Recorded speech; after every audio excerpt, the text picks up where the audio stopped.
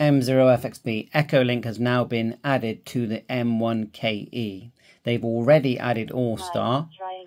You can also connect to DMR, D-Star, Fusion, and lots more with this little PTT device. Completely Wi-Fi. It's not a hotspot.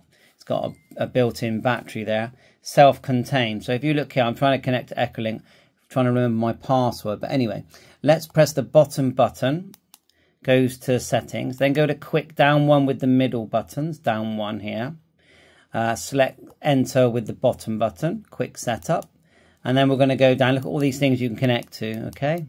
All-Star, Brandmeister, D-Star. But one of them, Echolink. Press enter.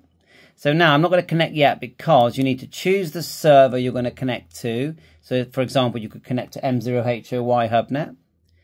Then you need to go to your user password. Now I cannot remember my password. It also allows you to put in your first name. Once you've got that in, then you can hit connect, okay?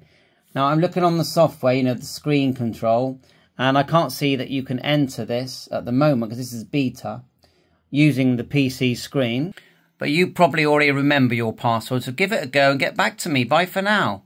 The new M1KE network PTT ham radio device now has Echolink.